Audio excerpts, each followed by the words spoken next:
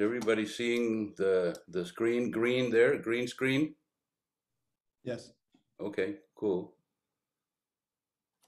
Hold on a minute here. 1, 2, 3, 4, 5. Okay, nice. Okay, well, welcome to the end of the third week. We had a holiday this Monday, so this is our fifth lecture. Third week, end of the third week. We have 16 weeks of lecturing that includes final exam. So we are finishing this. We're about 20% done, almost a little bit less than 20% done. That's good. That's good. It feels good to make some progress. Today is going to be depending on what you want to call it. I like to, if you wish to give me your feedback later on, to our channel will be fine. It could be hard. It could be fascinating. It could be interesting. It could be wow. It could be wow too, meaning wow, never seen this math or this kind of math. Okay, so the first thing I'm going to do in here is, I believe that if we go over here, derivation of the numerical diffusion coefficient of the Muskingum method. This is part of our book, our hydrology book. What happened is this, and I'm going to give you a little bit of the history. The Muskingum was around since 1938. The Muskingum-Cunge came out in 1969. And it was discovered basically by the British, who in 1975, they published a big book and made a big fuss about the Muskingum-Cunge. That's when I kind of picked it up, after the British. Mr. Price out of Wallingford was, I think, the author of that report. And so it came up, and it is, as you guys probably already know, it's very intricate. The Muskingum is very simple. It's kind of too simple, actually, because it really doesn't explain a whole lot. But the Muskingum-Cunge explains just about everything. So I felt that since we were coming up in our book featuring the Muskingum-Cunge as the way to go in 1989, I felt that we had to tell everything, meaning so that people wouldn't say, oh, where'd you get this stuff? I don't understand it. So I decided to put the derivation of the numerical diffusion coefficient of the Muskingum-Cunge method in the appendix, in one of the appendices of my book, Appendix B. So I'm going to go over the math quickly because I don't want to spend a lot of time on this. We have a lot of stuff to cover. You are welcome to look at it carefully as time permits, as you're busy and so forth. Obviously, this stuff was done by Cunge, was not published by Cunge. Cunge just said, let's do this, and this is the answer. So we had to come up and do it if we wanted to show it, right? And we did. As a matter of fact, this derivation explains only the derivation of the second order, which is what Cunge, second order term, which is what Cunge did, explain for us how we could calculate the X coefficient, which is the second order. Nobody to this date has done a third order on the Muskingum-Cunge. I tried it one time, but failed, and I'm obviously not going to do it now. But that remains to be done. And I mentioned that, the third order, because Dooge, and we're going to read Dooge today, had talked about the third order extensively, as a matter of fact. Now, I happen to believe that the third order is nice, but probably not useful. With the second order, you will cover all the practice. If you really want to do some heavy research in this area, which, as you know, it's called flood routing, it's part of numerical hydraulics, then you could go to the third order. But like I said, Cunge didn't go to the third order. We tried at one time, but have not completed the work and so forth. It's very complicated mathematics. The third order. Now, the second order is here. So what Cunge did is he said he was going to expand the grid function, in other words, the discrete function, in Taylor series about point J, delta X, and delta T. And there's the graph in there that explains it. So he's got a bunch of equations in here. And I'm not asking you to look at this. Well, you can do whatever you want with this piece of information, but it is not easy. Okay, it was not easy for us when we did it for the first time back in the middle 80s before we wrote the book. And like I said, I decided to put it in an appendix so as to not to scare people. Because when people buy a book, if they look at the book and they can't read it, they don't buy it, no matter how good the book is. We knew that from the beginning. Okay, you can be too good. Okay, also you can be too bad, obviously, right? So we try to strike a middle ground, and we put the stuff in the appendix. We expand the grid function in Taylor series about point Jn, J delta x, n delta t. It's a discrete function, and we get this: Qjn plus 1 equal to Qjn, etc., plus the first derivative and the second derivative, and a third order term that we're going to neglect later on because we're only doing first and second order. Okay, the third order, you could put the third order in here if you wanted to, but then it'll get really, really messy. And we have done this calculation. I think I mentioned to you the other day that I had it in my files, and 3 years ago, I don't know, accidentally or for whatever reason, we just threw it away. So if we wanted to redo it, then it would have to be redone. But I don't think so. We're not going to do this in the near future. For the third order, for the second order, it was done, and it is in the book. It's in the blue book in my engineering hydrology book, 1989. So this is it. We expand the grid function, and we go through the algebra. And allow me, I'm just going to go fast on this. I don't intend to spend a lot of time on it. Substituting equations B1 to B4. It's all explained in there very carefully. Equations B1 to B4. So if you want to do the algebra, you could do it. Into equation 1094, which is in chapter 10. And neglecting third order terms in here, in chapter 1094 is right here. 1094 is the equation that defines the Muskingum and Muskingum-Cunge. This equation is part of my book. That's my book, by the way. Okay, so we have substituted in 1094, and we get B5, appendix B5 equation. And in here, right here, we define the Courant number. And at this point, I'm going to talk about the Courant number.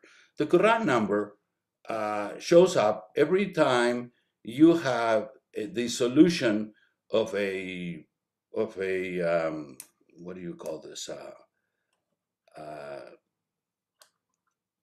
Kinematic, the kinematic term show the first order term, when it's discretized, it always gives rise to the Courant number, where the Courant number is the ratio of physical celerity to grids, what is called grid celerity. So over here, the C, capital C, is this physical celerity over the grid celerity. The grid celerity is delta x over delta t. It's a fundamental concept. But when you write it as the Courant number, the delta t, which was in the denominator, shows up in the numerator. So this is the Courant number. Whom do we owe the Courant number? There was a French, German scientist in 1928 wrote a paper with co-authors Louis and Friedrichs. And it's referred to in the literature of computational fluid dynamics as the CFL condition, numerical condition. CFL for Courant, Friedrichs, Louis. But over the years, people have started to drop the other two gentlemen. And nowadays, in our field, we call it the Courant number, which is exactly it's not exactly the same as the Courant, Friedrichs, Louis, for the reason the Courant, Friedrichs, Louis was using the Lagrange celerity, and we are using the Seddon celerity because we're calculating flat waves. We're not calculating gravity short laboratory waves. That's not our interest. And we know that because of the S-curve. We know that in the middle of the S-curve, all the waves disappear, so you only have right and left, and the right is not floods. Only the left is floods, right? So that's the rationale for the Courant number. So we then express the derivatives at grid points in terms of the derivatives at grid points at the lower grid points by means of Taylor series, as he said, and we substitute and neglect third order terms, and we get all this jazz in here, as you can see, extremely detailed stuff. And then we divide by delta t and simplify, and we get this equation over here, B11. And then the first two terms of B11 are indeed the kinematic wave equation at a node. Delta t, dq, dx, partial q with respect to t, and partial q with respect to x. That is the kinematic wave equation right here. So the rest must be the error of the approximation, because it has to be zero. This is the error that came out from the expansion in Taylor series. Okay, So, so that the error of the approximation, we call it R, is this. Now we're going to do some simplifications in here, which is algebra. And we substitute and we rearrange and we get R equal to this, right? And comparing with the diffusion wave equation, of which I'm going to talk about later in a minute here, this equation in here, which, by the way, is the so-called Hayami equation. This equation, diffusion wave equation, was derived in 1951 by Hayami. Cunge derived this equation V16 in 1969 for the approximation error of the discrete analog, right? So then from here, it follows that the numerical diffusion, if you compare this R over here, and since this is the kinematic wave equation, then this nu sub h, which stands for hydraulic diffusivity. So the hydraulic diffusivity of Hayami, which is the coefficient of the second order term, which is usually expressed on the right of the equation, it's this, C delta x 1/2 minus x. That's over here, C delta x 1/2 minus x, because it goes to the other side. It goes to the other side of the equation. Instead of x minus 1/2, 1/2 minus x. So this is the famous Cunge formula. What Cunge wrote in his paper. Then this is the numerical diffusion, but he had to proceed and equate that to the physical diffusion, which is Q over 2S sub O, which is the diffusion of Hayami. And then he ended up with the calculation, the way to calculate X. And that is in my book, by the way, in chapter 9 of my book. It's clearly explained in there if you want to go back and take a look at it, of my hydrology book. So with that, then we have given credence to Cunge. We found out how he did it. This is one of the most famous formulas in hydraulics because it allows us to do a calculation with the Muskingum-Cunge, really kind of simulating the kinematic diffusion waves. And we don't simulate dynamic waves because we argue that they don't exist, that they disappear, as Lahir and Whittam said in his paper. So you see, it's a very useful method because we don't need to get entangled with the dynamic wave. And the word is entangled. The dynamic wave is difficult and so on and so forth. It can be done with Hecras, but even the people of Army Corps had second thoughts about doing this. They, for a long time, dragged their feet on changing Hecras and adding the dynamic wave. Until in 1987, they called in Danny Fred, who told them that they should do it. And then at the same time, they called me, and I said, well, you can do it, but I mean, keep in mind that it's not going to be useful for all the cases. Danny said that it was. I said that it wasn't. Okay, that's why they confronted me with Danny over there. I know Danny, in his inside mind, he thinks I'm correct. But the problem was that he never said it. He just said, he kept arguing that his way was the only way to do it. The dynamic wave of, at that time, it was called D-Whopper. Then it was succeeded by the Ambrake. And then right now, both have basically disappeared, and it has now been replaced. The D-Whopper and the Ambrake were National Weather Service models, but they were replaced at the level of the Army Corps of Engineers with the Hecras, who took all kinds of phases. First, it was gradually very flow, then it was unsteady flow, then with sediment. Hecras has got about 5 or 6 features or options. So Hecras is the method to learn because that's the one that is really used in practice. And many of you, or several of you, are going to choose that. Now, I do want to ask you again that you have 3 choices. One is to take Hecras project, Hecras or HMS. I consider it to be the same kind of thing because you either or both, you'll be using the consultants. Or do not use Hecras for whatever reason. I'm not arguing each one way or the other. And then you can work with me and we'll identify that the consultant will be Professor Ponce if you don't use Hecras. Okay. And then the third subject, which is the research, and I certainly do not expect all of you to jump on the research because it's difficult. Well, I don't think it's that difficult, particularly because you're going to have Professor Ponce right next to you. But at any rate, you decide. You decide. It's your decision. Again, HEC-RAS is the practical, non-HEC-RAS is kind of theoretical, and the other one is advanced. Okay? So I'm stopping there as far as that is concerned. And like I said, if you have any questions about the material, you can radio me or send me I gotta get rid of this. Okay. Send me a note. Okay, so in here, so that was the derivation of the Muskingum method. Now, the next paper is the Hayami paper. Now, I think I already mentioned to you that Professor Ponce doesn't know everything. Even though it may look like he does, he doesn't, okay? There's a lot of things that in the literature that I have read and I don't understand. A lot of people write in a way that nobody can understand. So the Hayami paper is one of these papers. Like the Vedrnikov paper, like 1945 Vedrnikov paper, is basically unreadable. Okay, we got the information from many other sources.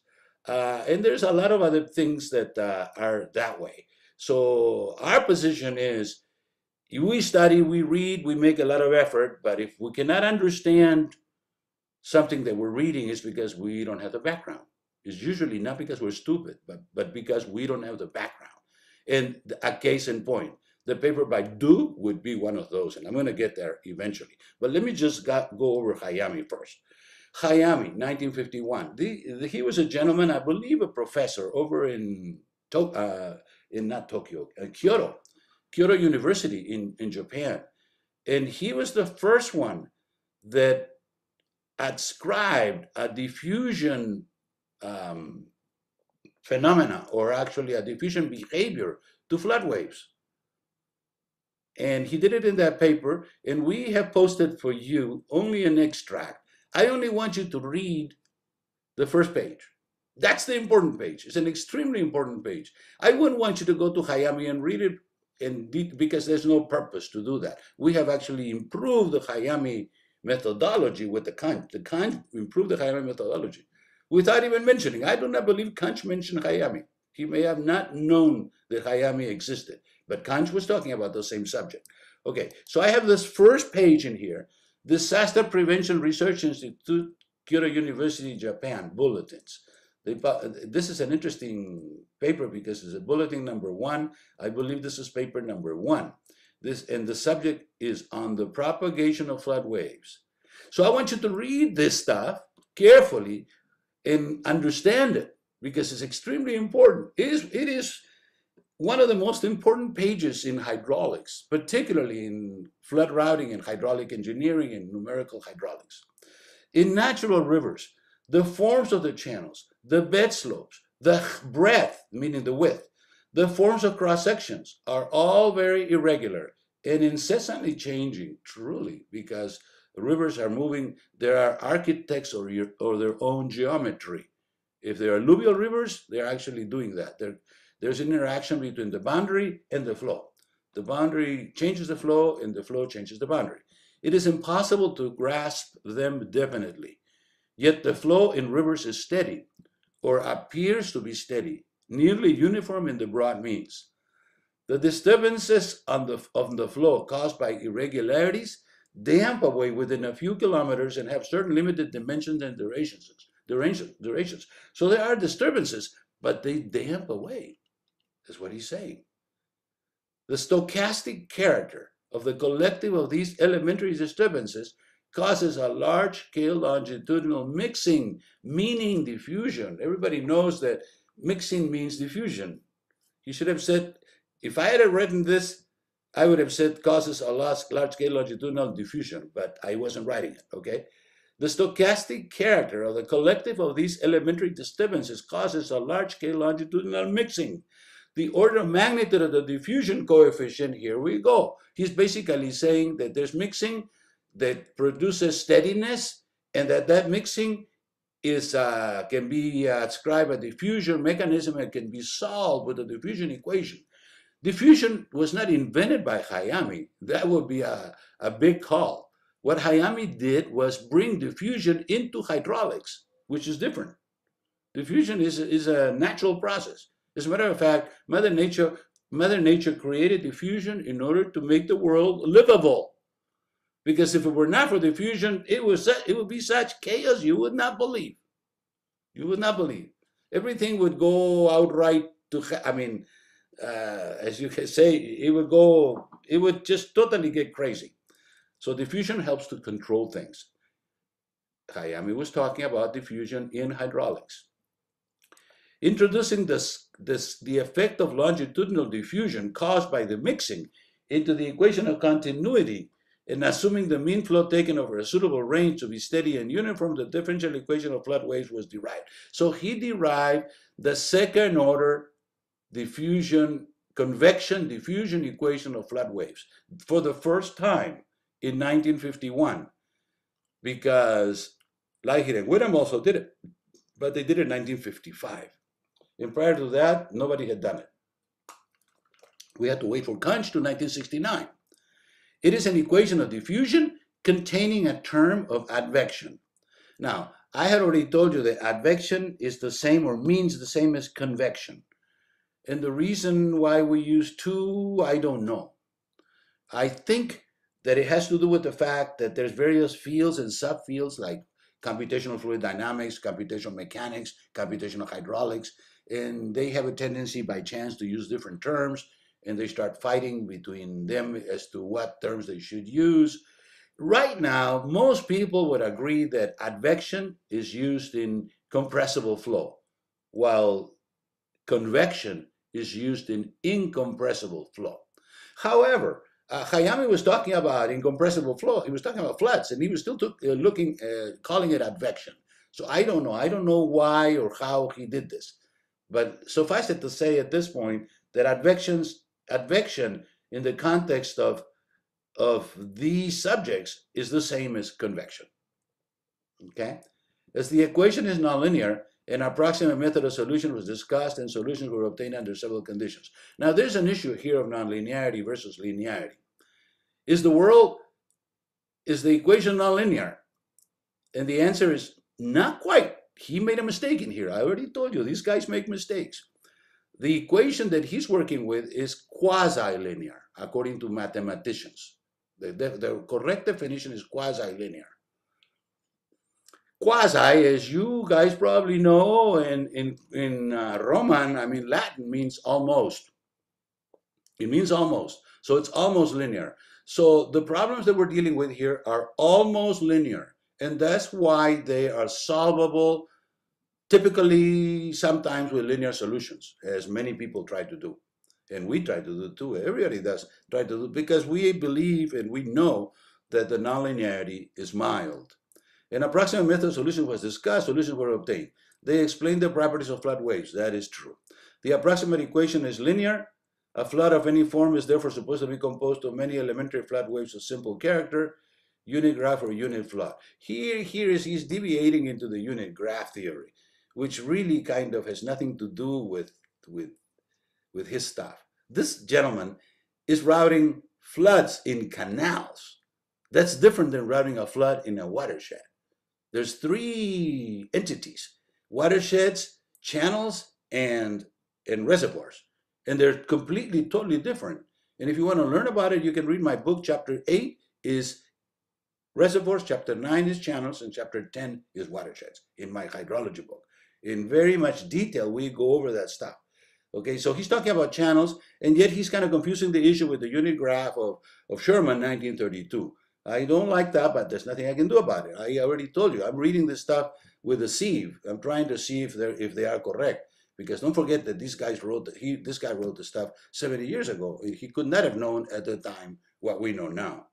Okay, a method of computing the unit graph was described, and last some of the results of advection made an artificial unit flood on the Yellow River, etc. I'm not going to go any further.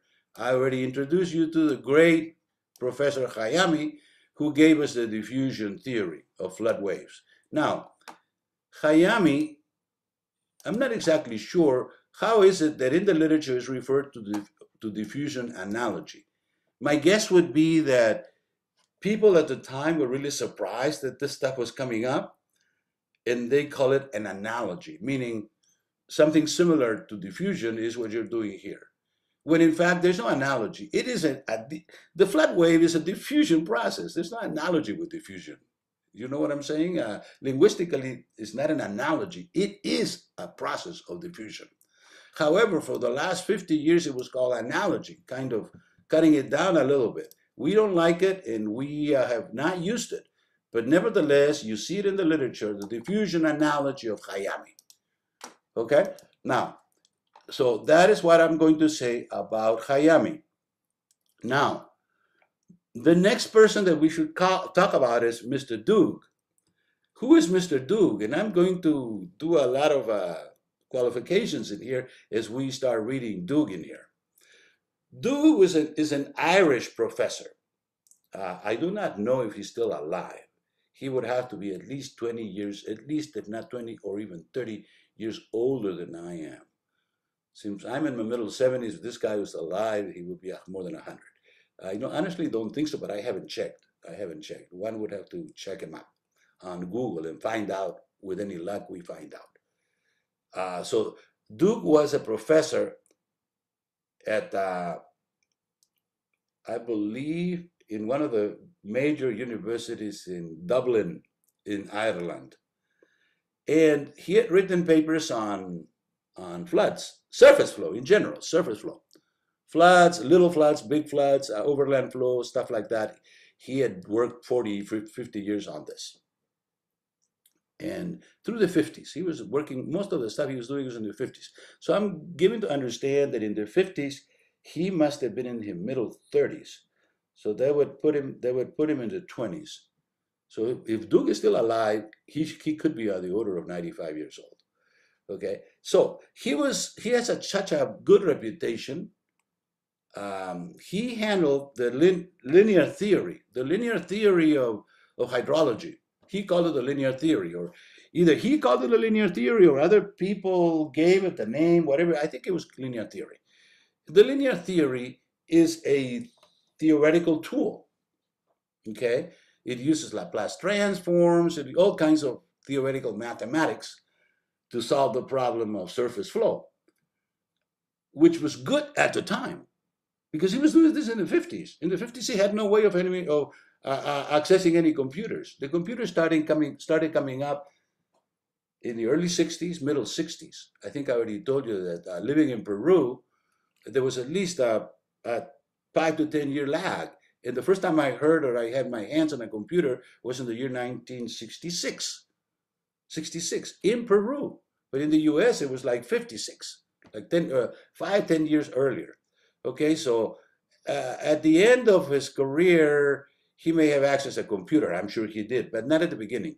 So he developed this linear theory of hydrologic systems, which was closed form. It was closed. It was not numerical. It's not discrete. It's closed form, as we will see later on. And then he became very famous. He did good work, no question about it. As a matter of fact, we meaning I, have personally benefited from the work of Dooge, and I will have a chance to explain to you that later on. We all learn from each other. All researchers learn from each other. So Dooge was very famous in the late 50s, middle 60s, and throughout. And the ARS stands for Agricultural Research Service. They are an agency of the Agricultural Department, the Department of Agriculture in the U.S. And they invited Mr. Dooge, Professor Dooge, in 1973 to give a series of lectures because he was a big guy. We want to learn from this guy, see what he's saying. So they convinced him to come over to the U.S., and he came over to the U.S. and gave a series of lectures, which were later put into a book. And the book is called Linear Theory of Hydrologic Systems. I got a hold of the book early, and I read it all. And I read chapter 9, I think, maybe 10 times. 10 times? We were studying. We wanted to learn this stuff. I'm not going to say that I learned it because he was using some style of math, which is not my forte, and I felt that it was not necessary for me. In other words, time had gone by, and I really wasn't not going to need the tools that Dooge had developed. In other words, they were old tools. However, that doesn't mean to say that whatever Dooge said was not important. It was important. We were able to pick up a whole lot of stuff in the mechanics part of it that we otherwise would not have picked up, and I'll explain to you later on. So we read the Dooge paper, but again, I preface by my lecture by saying that I did not seek, nor I did understand everything he said. So I'm going to leave it at that. And I already mentioned to you that it's not necessary for us to understand everything. We read a lot of stuff. We read with a sieve. Whatever we can digest, we digest. That's exactly the way we do it. Okay, so you ask me later on to explain some of the things that Dooge did. I said, I'm sorry, I didn't do it. I don't know. Again, I repeat, so it'll be clear. The linear theory of hydrologic systems would have been good in the 80s, 60s, 50s, and 60s, but not in the 90s when we were doing this work, 80s and 90s. They had gotten passé, meaning they were late, not late, old, okay? As a framework, they were good. So we're going to be looking at the paper of Dooge right now. Only lecture 9, which is the mathematical simulation of surface flow. Now, we have done a career in this stuff, mathematical simulation of surface flow. So we had to read Dooge, and we had to kind of show it to you so that you, in case you're interested later on, you want to go to the background of things, early stuff, then you can go to Dooge, and you started already. Of course, what you need to do in this case is buy the book, which is not an easy thing to say, by the way. It's an ARS pub, and I do not believe that it circulates, but you can get it in the library and stuff. I happen to have a copy because early I got a copy. It's an old copy, but a copy nevertheless.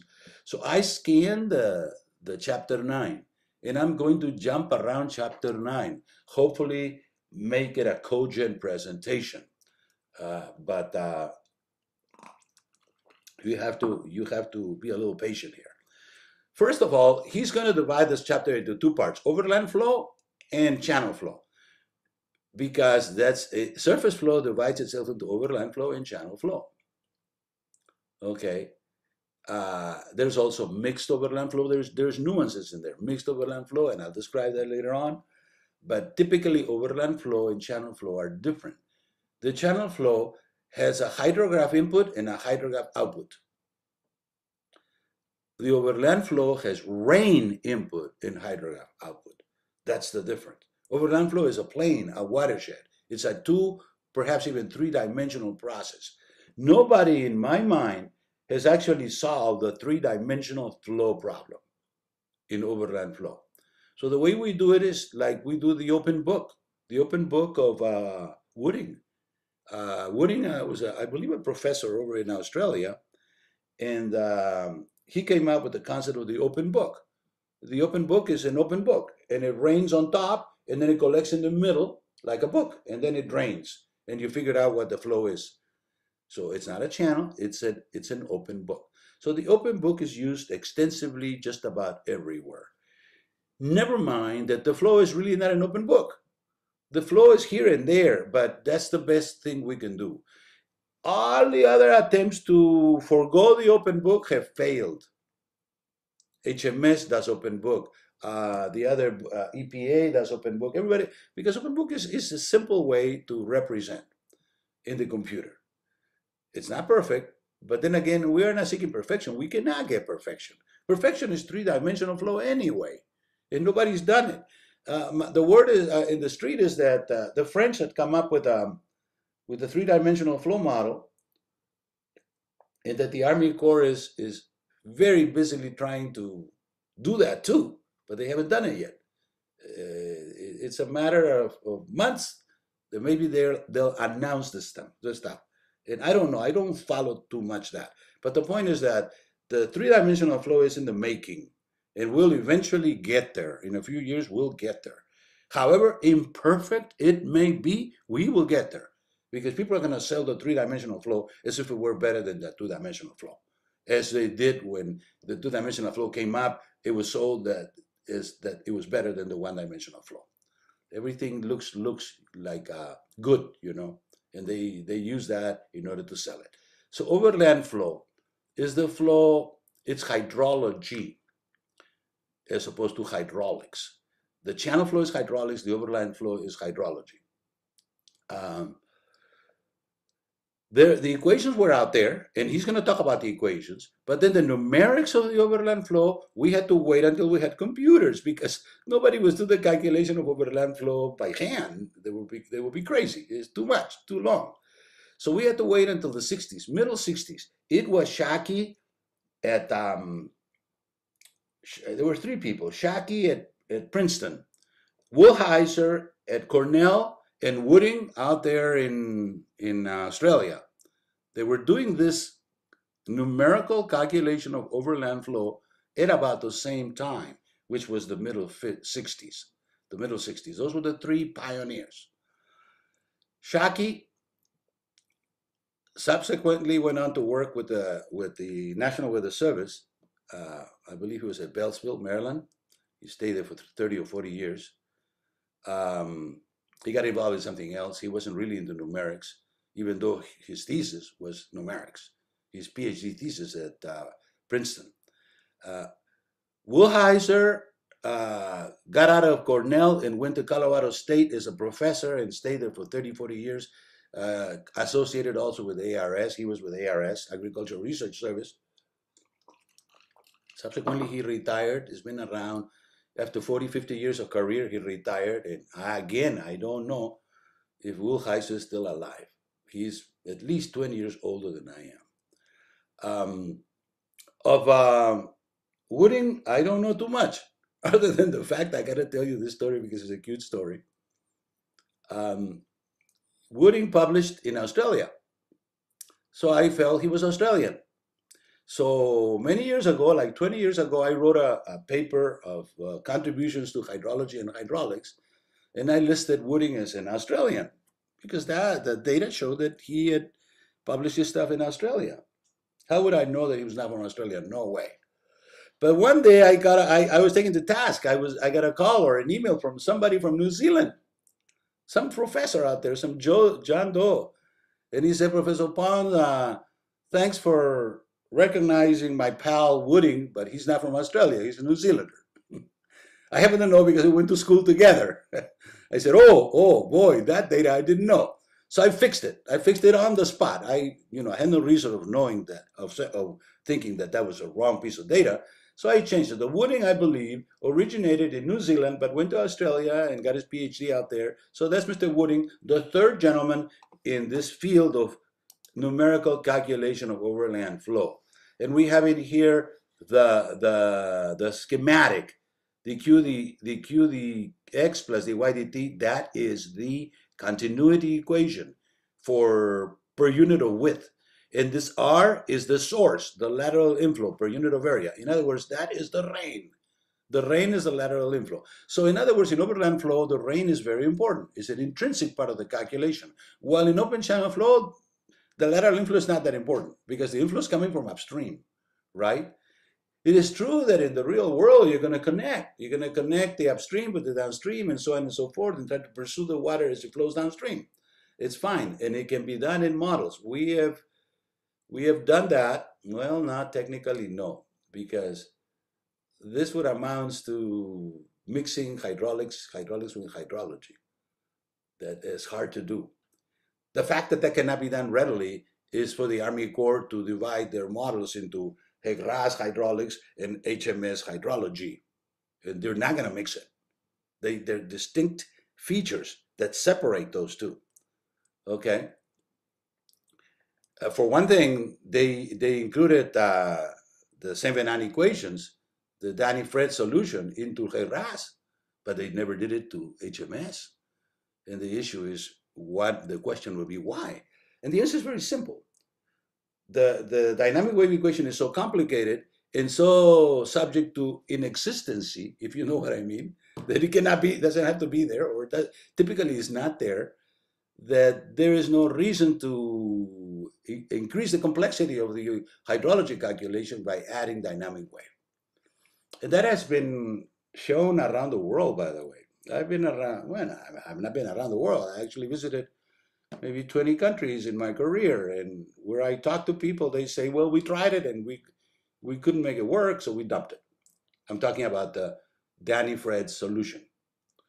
Okay, it's got a lot of problems, Danny-Fred solution, and I'll talk about that later We'll compare. We'll actually compare the Muskingum-Cunge with the dynamic wave solution, and it will both come out reasonable.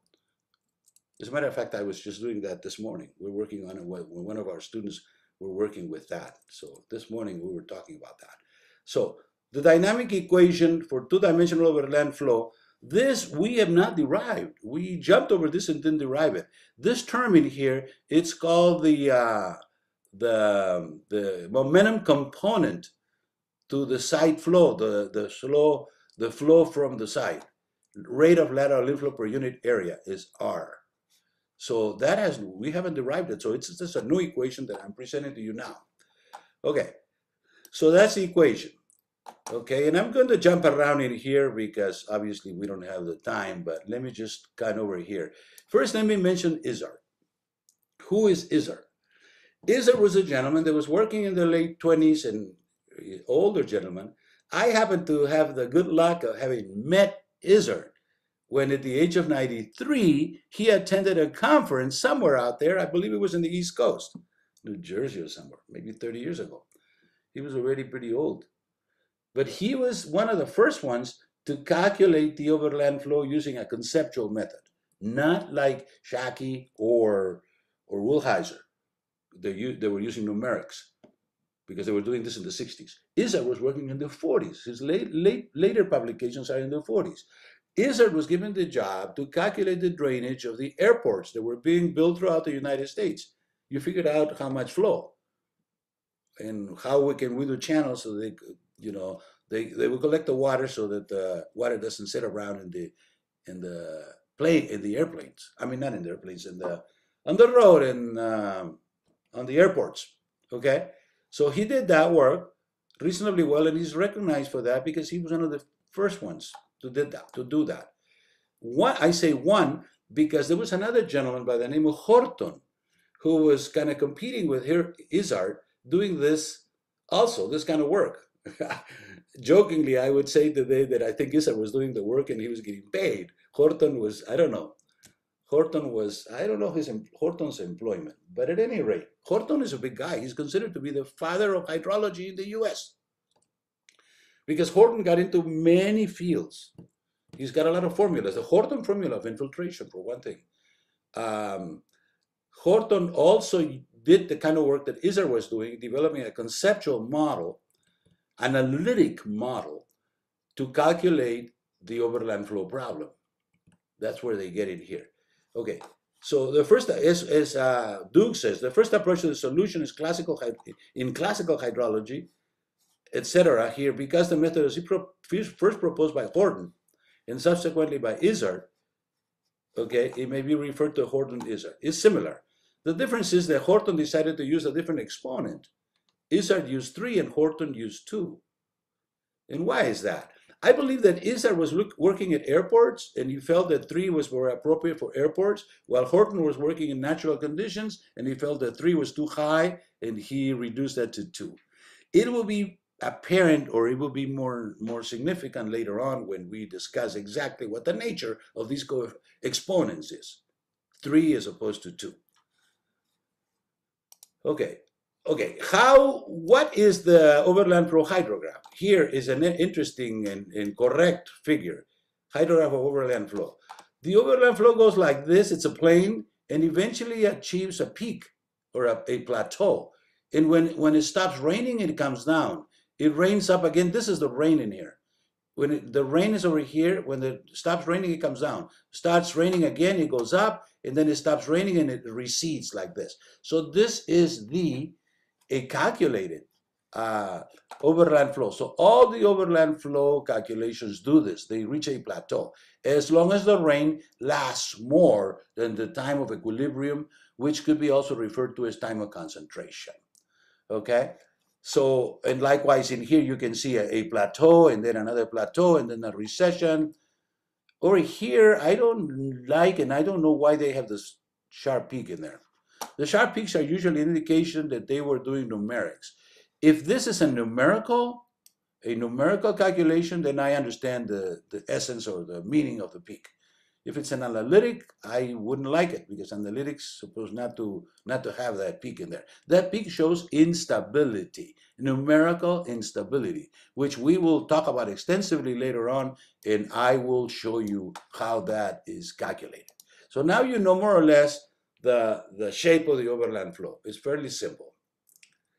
How to calculate it? Well, here is where Horton comes in, and he starts assuming that the outflow is a polynomial function of the storage, of the amount of volume that's being kept at equilibrium, the outflow equilibrium, storage at equilibrium. And then A and C are coefficient and exponents. And then Horton proceeds to do this calculation, and he ends up with something like this, which is, by the way, explained in detail in chapter 4 of my book.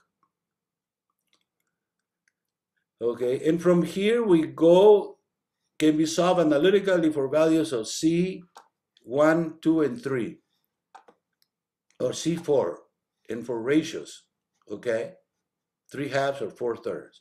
Actually, this equation can be solved analytically for any exponent, but you'll have to do it, and it is not easy matter, okay? In 1997, I believe, myself with associates decided to come up with a graph because this guy, Dooge, didn't do it, and I'll show you. He didn't do it. He showed 3, but he didn't show all 6 of them. Let me try to see if I can get there. Right there, right. He shows C1, C2, C3, rising and recession. And when I saw this, I said, he didn't complete it. You have to do C 5/3. You have to do 3/2. 3/2, 5/3. And you have to do another one, I believe, or maybe that's just it. I don't remember right now, but there are at least 2 missing in there. The 7, I'm sorry, not the 7. The Manning and the Chesney exponents, 3/2 and 5/3.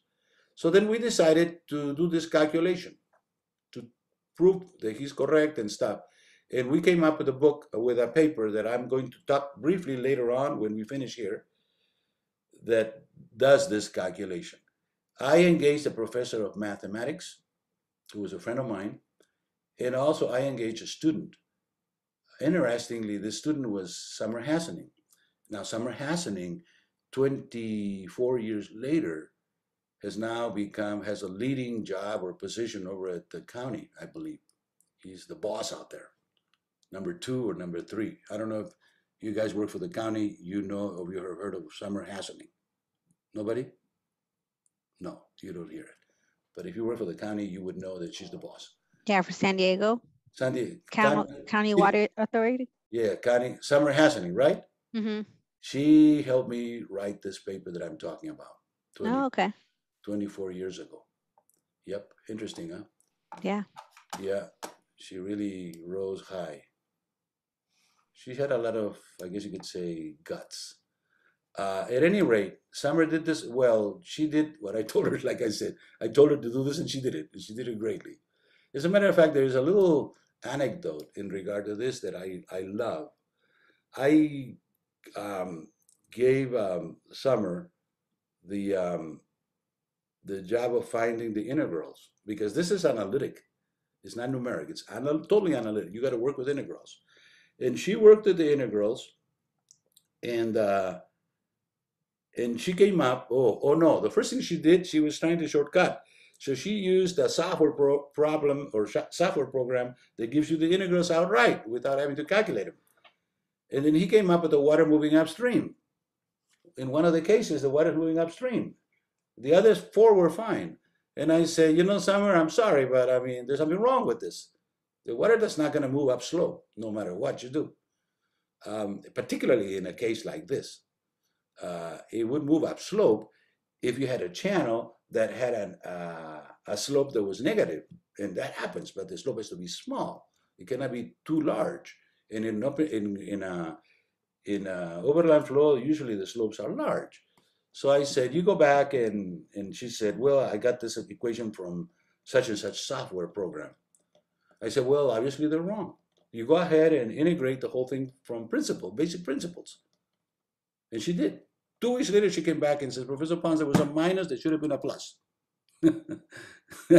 Like that. And she put the plus in there, and everything worked nicely, and everything, I'll show it to you later on. So it's a good story on how you cannot trust the software programs 100%, because a mistake is human. People do make mistakes. Okay, so having seen this recessions, the rising and recessions, I'll show you the complete model or the complete equation later on. Okay, so now he goes on in here to continue to, you don't have to pay too much attention to this because like I said, this is the conceptual model of Izzard. And by the way, this problem has been completely solved by ourselves and put as a calculator, and I will show you the calculator later on. You never have to do this problem again with a calculator. I mean, you could if you wanted to, but why? Why are you going to spend time on it? Who's going to pay for it? Nobody's going to pay for it. Usually the consultants don't like to pay for research, let alone development. They pay for practical applications. Okay, so we got in here. He's talking a little bit about Woolheiser. I believe he's talking, yeah, Woolheiser. Typical rising hydrograph found by Woolheiser and Liggett. Woolheiser is an interesting gentleman. He married to the dynamic, for the kinematic wave, and he never lost track of it. He somehow could not get into anything else. It is unfortunate. Dave is my friend. I met him several times through the course of my career. He used to have an office right next to mine at Colorado State. But that's just the way it is. Woolheiser developed the kinematic flow number, which is this 15b in here, which is featured in my book, by the way, in chapter 4, section 4.2 of my book. So if you want more detail, you can go in there. So he developed this K, he called it K, which was the slope times the length of the plane over the fluid number times the depth. And he said that this number had to be a certain amount in order for the flow to be kinematic. So this is kind of similar to my kinematic wave applicability criterion, but ours is different because ours is for a channel, not for a plane. So he's using the length of the plane because the length of the plane was his limit, his physical limit. He had no more plane than the length of the plane. While we had a channel and we had a wavelength and a wave period. So we were using the wave period. So basically our applicability criterion is similar. It does kind of the same job, but not on the same person or not on the same problem. He is talking about applicability of kinematic waves in overland flow situations for which L, the length of the plane, is defined. We are talking of applicability of kinematic waves on channel flow situations for which the wavelength or wave period, because you can convert from one to the other, they are defined. So we don't have a wavelength, I'm sorry, we don't have a plane length to deal with. But nevertheless, we did our work based on his. We knew that he hadn't done it completely because his job was not to calculate channel flow. His job was calculate overland flow, which is entirely different, as you can see. But he gave us the idea that we needed to calculate that, and we came out kind of close. So that is the computation of the rising hydrograph, okay? He's also talking about the linear reservoirs, the nonlinear reservoirs. We have done extensive calculations on the linear reservoirs, and we will talk about that brief when the time gets when we get there. I will explain in detail the linear reservoirs, which are used by a whole lot of people in the models.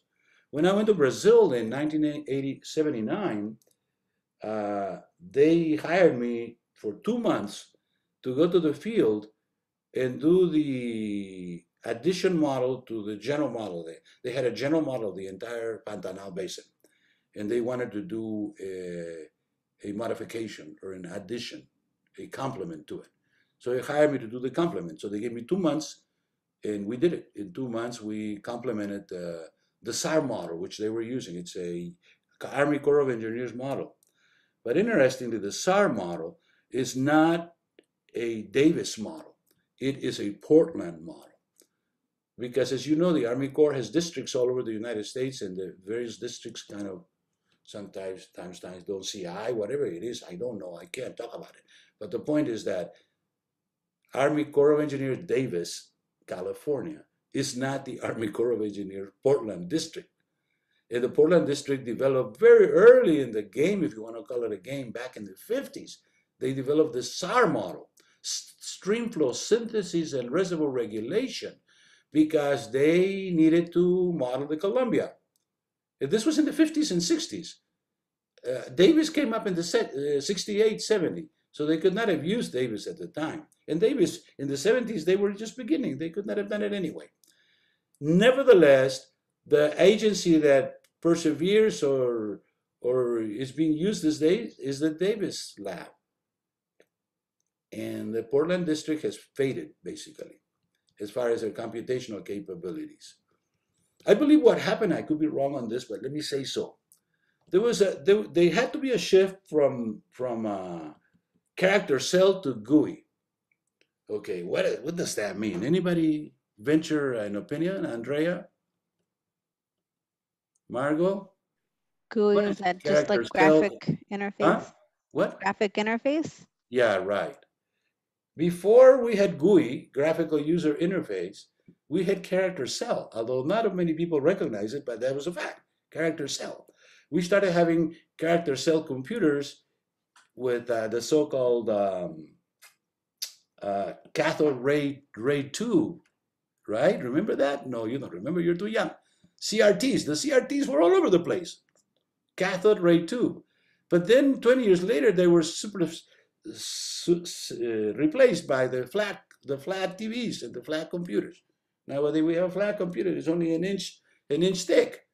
Well, at that time it was like 15 to 20 inches thick. That's progress, right?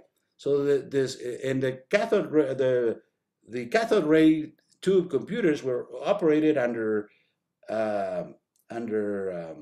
operating system that was based on letters. So everything was letters, vector, what I call a vector. And then in early 1990s, we had a shift to the graphical user interface, and at the time, it was represented very strongly by the Windows program. Windows means Microsoft, right? But I should set the record straight. Microsoft did not invent Windows.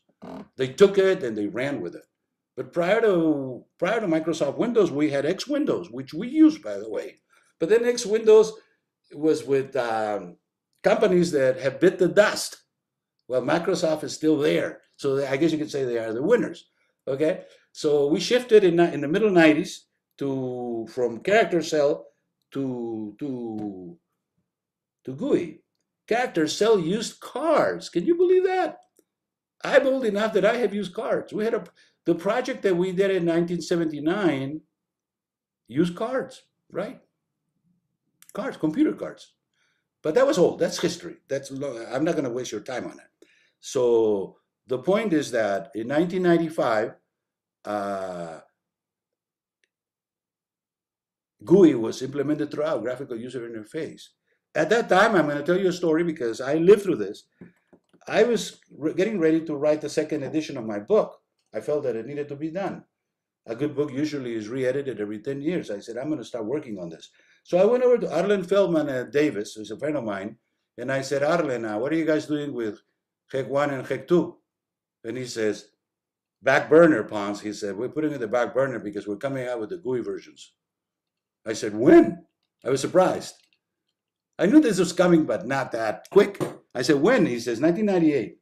And in 1998, sure enough, 3 years later, they released the HEC RAS that replaced HEC2 and HMS that replaced HEC1. So HEC2, HEC1 were not to be considered anymore. There were some changes. There are some minor changes between an HEC2 and HEC RAS. So technically, if anybody wants to use HEC2, they are, I guess you could say, behind, old, right? It's RAS, the one that is being used right now. Right or wrong, because that's what the Army does. They impose their stuff because everybody favors them for various reasons. Okay, so that's the story. But the reason why I got involved in that was that I wanted to say that that the Army Corps Portland District never got into GUI. That was the kiss of death. There was a kiss of death of the SAR model. because nobody's going to go back to and do this stuff. So that's another story there. So unsteady flow in open channels in here. Now this I already talked about extensively. So he's going to talk about that, the equations and so forth, right? The solution of the routing problem. And here he starts mentioning the names, the Muskingum method of McCarthy. I checked this morning, he's got an error. The McCarthy published is an unpublished manuscript that was published in 1938, according to Chow. Now, I have no way of knowing if Chow or Dooge is right.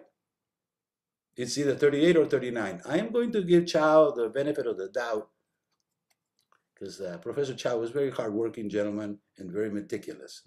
So I'm going to guess in here, I could be wrong, that McCarthy was 38 and therefore Dooge is wrong in citing McCarthy.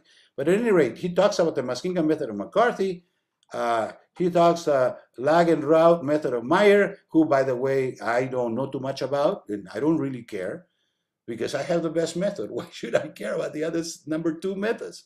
Diffusion analysis of Hayami, you see, diffusion analysis of Hayami, a method of history, and the successive routing of Kalinin-Milyukov. That's another method that made by the Russians. You can see the Russians' name in there, which I don't know too much. I have read about it, but I don't know too much. Like I said, I got the best tool. Why should I look at the others? But that's at the time, at my time. But at the time where Dooge did his work in the 50s and in the 60s, he had no way of knowing that Muskingum-Cunge was coming. He didn't even mention it. Okay? Never mind, he wrote this in 73. So he wrote it 4 years after Cunge. But Cunge wrote his paper in 69, and there were a few years before nobody really knew it or read it. It was a French journal anyway. Excuse me for saying that, but that's the truth. Okay, so Dooge doesn't mention Cunge. And he actually comes up with the Cunge equation. So I'm led to believe, piecing one thing with another, that the equation that Cunge developed were already known by Dooge. But he didn't call him Muskingum-Cunge. So leaving the credit aside, at this point, we don't really care. We should call it Muskingum, Dooge, or whatever. The fact is they are being called around all over the world as Muskingum-Cunge. Okay? Usual credit is a diffuse subject to talk about diffusion. It changes. Okay, so we have in here now the Chesky formula. This is interesting. He applies a small perturbation the way we did it in our equation, but we apply the von Neumann method. He gets this equation, which is the equation of Dayme, which, as he says, the Dayme Frenchman, the work of Dayme or Mass, published in 38, was not followed up, and the linearization solution were developed independently by Dooge in 1965. So Dooge is claiming that he developed the equation in 1965, this linearization equation, which is like a telegraph stuff, similar to what we have, only that we did it not in partial differentials. We did it in algebraic, but it's kind of the similar thing, similar process. You take 2 equations and you combine them into one, and that one is representative of the 2 equations. It's exactly what he did in here. Okay, so now finally, he's going to apply his own methodology, and like I said, we don't claim expertise on the linear methods of Dooge. We just want Dooge in order to find out what he can tell us that is clear for us in terms of what we know. So he developed his, and this is where the clarity comes in. That's why I like Dooge. He came up with using his linear theory, which uses Laplace transforms. Okay, and you have heard of the Laplace transforms. And I'm sure anybody, if you wanted to get into Laplace transforms, it would take you a few days, but you will get in there. I've done Laplace transform when I was young. But the point is that we haven't done this for 50 years, so we're not going to do it now. But the point is that Dooge did get the so-called cumulants of the Laplace transform form, and he got the velocities in here. The first moment, he revealed 7 right there. 7 is 1.5, so he revealed that. The length, the velocity. The second moment, he revealed the Cunge formula with the added situation that he's got this 1 minus root number squared over 4. Cunge didn't have this because Cunge was doing the diffusion wave. He is doing the dynamic wave, complete dynamic wave. So he had this multiplier added to the Cunge. Of course, he doesn't call it Cunge because, like I already told you why. Okay? I am not sure. I don't think he knew, but I could be wrong. I don't know everything. But the point is that this is the Cunge formula, but with the addition of 1 minus f squared over 4. And he even goes into the third moment and the fourth moment. So he's really kind of in the moment issue.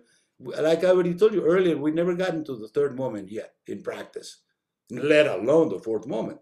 Okay, we're working on it. It's not my job anymore. It's over for me. Okay, but the point is that here he's talking about the Clausius law, right? The 1.5 times the Clausius law. Perfect. He agrees. The Clausius law pops up everywhere because this is the truth. There's no other truth than the Clausius law. Seddon said that in his paper. He says this is the formula that the river will conform. Okay, so the next page in here, then I'm proceeding in here to okay, before I do that, I'm going to go back in here now to tell you a story here. Okay, he identified over here this multiplier, which Cunge didn't have. And we, later on in 1981, wrote a paper talking about this. And we said that this was correct. But the proper formulation was not 1 minus fruit number square over 4, but 1 minus Veternikov number square. We said that this was specialized to the fruit number and the 4, but in general, the true expression for this formula is 1 minus Veternikov number square, because in his case, the fruit number square over 4 was equal to Veternikov number square. So we introduced the Veternikov number into the calculation of the diffusivity. He had introduced it, but not the Veternikov. He introduced the fruit number. So as you can see how researchers work with each other, kind of aiding themselves up in trying to get at the truth. So finally, at the end, he does some calculations in here, which I'm not exactly sure exactly what he does, but I do want to say, look at this, we used all our time here. At the end, he talks about something that is very important for us. He uses the Thomas problem as an example of what he's going to do to show his calculation. Why? Because the Thomas problem over the year has become the ruler with which everybody tests their models. Thomas was a gentleman that wrote a paper in the US in 1934, and his methodology is a little bit involved in, at this point, nobody even pays attention to it. But they do talk about the example of the Thomas, and that's what I'm going to have you guys do. I'm going to have you guys work with the Thomas problem. It's right here. That's the rating. It's a Chesi rating, wide channel Chesi rating, and the inflow is this. So examine this formula because we're going to use it later, which corresponds to the inflow used by Thomas in his classical paper. The channel length is 200 and 500. I'm going to talk about it, and then I'm going to give you a calculation. That's going to be the second or third problem, I believe. I don't recall at this point. And that's where you're going to get your feet wet because you're going to do calculations. However, though, I do want to say that the calculations you're going to do are with Excel because we recognize that Excel is the tool of choice of engineers. Engineers don't use Fortran anymore, although there's a percentage out there. I would say 1 or 2% use Fortran. For whatever reason, hard for me to understand, they don't use other methods. They're coming up, but they're slow, extremely slow. I wrote my first calculator on the record in the year 2004, 2003, 2004, and we've since been doing calculators because once you have a pattern, you can reproduce the pattern ad infinitum, but forever. You can use the box, same box. Throw this equation, put another equation in there. And we have done calculations on the web, online, that range from the rational method, which is C times I times A, which is three products, to calculations of dissolved oxygen SAG, in which case we do like 30, 40 million calculations. And I'm gonna have you do work for those of you that are taking 633. We're gonna do some work with that, the dissolved oxygen SAG curve, which is the curve that happens when sewage is placed in the river. The dissolved oxygen, which is usually typically 8 or 9, drops down. And if you put a lot of sewage, you could drop down to 0. And at that point, then all the aerobic life disappears.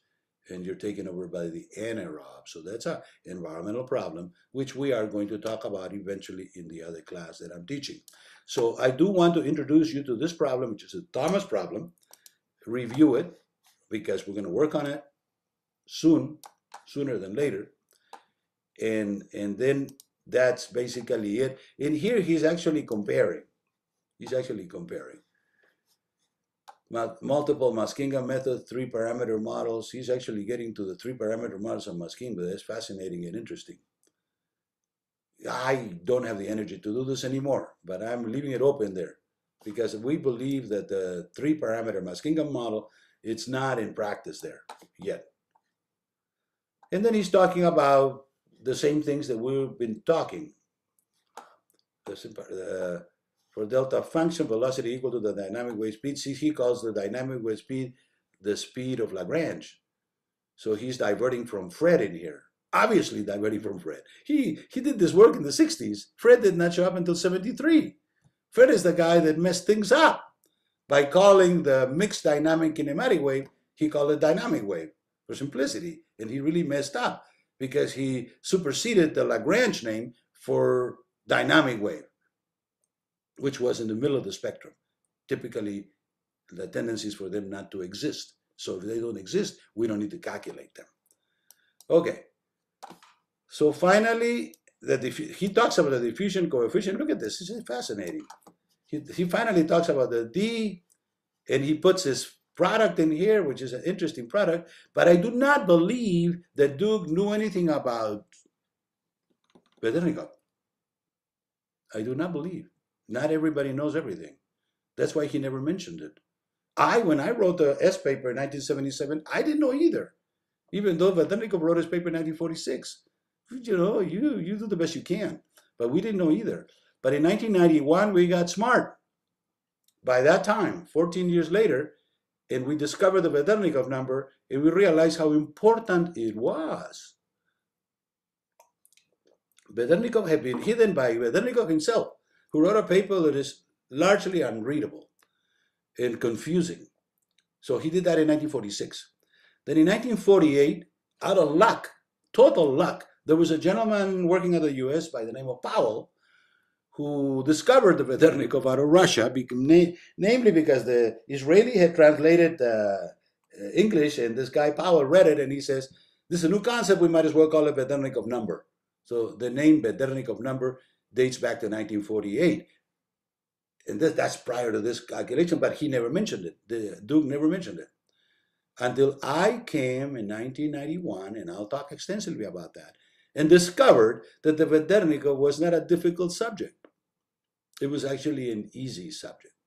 And I don't want to talk too much about it because it will be clear when we get there. So I really pulled the veil out of Vedernikoff number. It became easy. With the fruit number, they are considered to be the two pillars of hydraulics and hydrology. You cannot talk about one without talking about the other. There are two. You can't, like I said, I repeat, you cannot talk about the fruit number without immediately talking about the Vedernikoff number. Chow made the mistake. The mistake Chow made was that he, of course, didn't understand Vedernikoff. I don't blame him. He was writing this in 1959. It was obscure. It was Russian, you know, other part of the world and so forth. So he decided to hide it. He hid it in chapter 8. He put Vedernikoff at the last section in chapter 8. He put Prout in the first section in chapter 1. So they were totally separated. As a result of that, hardly anybody, I know every hydraulic engineer owns the Chow book, but hardly anybody has read chapter 8. He called it theoretical subjects, theoretical concepts. There was a kiss of death. I have a story on that on the web. We are knowledgeable on this subject. And right now I have a minute. I was in Bolivia, in the field, and I ran into this guy.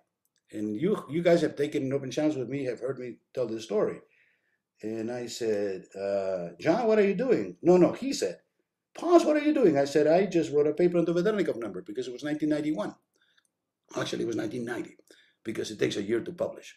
And he says, the what number? And I realized he, like everybody else, didn't know. So I said, but you're a professor of hydraulics somewhere out there. He says, yeah, I've been teaching hydraulics for 30 years or 20, something like that. He's my age. So this would have been 20 years ago. He would have been 55. Okay. So yeah, I've been teaching. Well, it's in Chow. It's there. And he says, Chow. At that point, he realized he was in trouble because he taught with Chow. And he said, Chow, where? I said, well, in chapter 8. I really got to nailing him down. He said, what chapter is that? And I said, well, the one that's called theoretical subjects. And he said with a grin, he says, oh yeah, that's the chapter we skipped. Right? So if the professor skipped the subject or the topic, you think the students are going to read it? No, of course, nobody reads it. Last story. I have 1 minute here. There's a gentleman in town whose name I don't want to mention. Top hydraulic engineer in town. I met with him 10 years ago. And I said, well, we're working on the Vedernikoff number. He said, the what number? The same thing. He's a top hydraulic engineer in town. I said, I knew where I was. I said, oh, yeah, right. You don't know because you don't know. Nobody knows this. But Chow hit it. We don't know why or how he hit it, but he hit it. And he said, oh, really? To be honest with you, it must be something that we don't use, he said. I said, not really. It's important. It's just because you don't use it doesn't mean that, just because you don't know, it doesn't mean that you don't use it. At any rate, the point was that it's largely a hidden subject until we uncovered it in 1991. But it has been 30 years.